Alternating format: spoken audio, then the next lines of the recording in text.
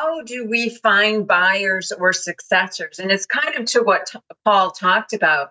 Firstly, we should not just know a guy, right, and make one phone call and get an offer. There is value in driving the Yes. price up if you have multiple offers. So, Kevin, maybe Yes. you can speak to the finding. Yeah. How do you find the buyer Yeah, or absolutely. identify the successor? Absolutely. So yeah, we are generally focused on kind of sales to external parties at my firm.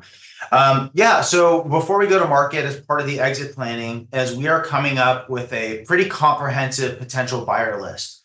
So that will include private equity firms that have invested in the space, private equity firms that have portfolio companies, strategic buyers, and perhaps, at this point, most sellers are getting contacted directly by buyers in private equity. So perhaps you've had some past encounters with some potential buyers as well.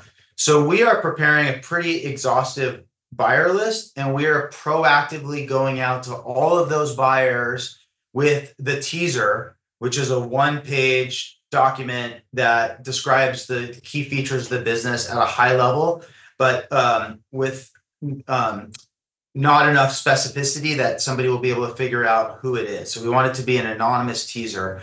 And then from there, we're getting buyer interest, we're getting them to sign the NDA, and then they get to see the SIM, the confidential information memorandum. But we run a bespoke process for every deal. We're reaching out to anywhere between 100 and 300 buyers for most deals.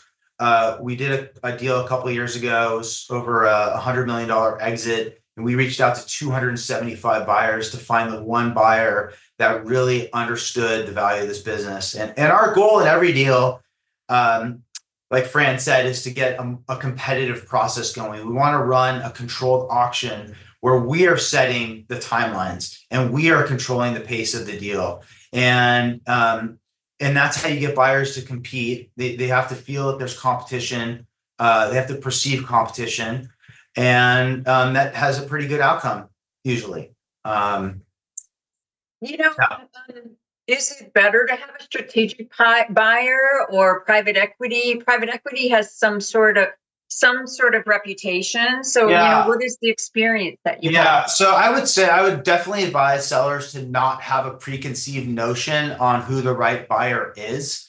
Private equity sometimes doesn't have the best reputation. That has not been my personal experience. My last 3 deals have all gone to private equity, and I found them to be straight shooters. They move quickly. They know what they want. They're not playing games, and they can pretty quickly give you a quick yes or no. Strategic buyers, sometimes they will pay the most, but they tend to have a more advanced decision-making process with multiple layers and board of director meetings, and they can tend to take longer.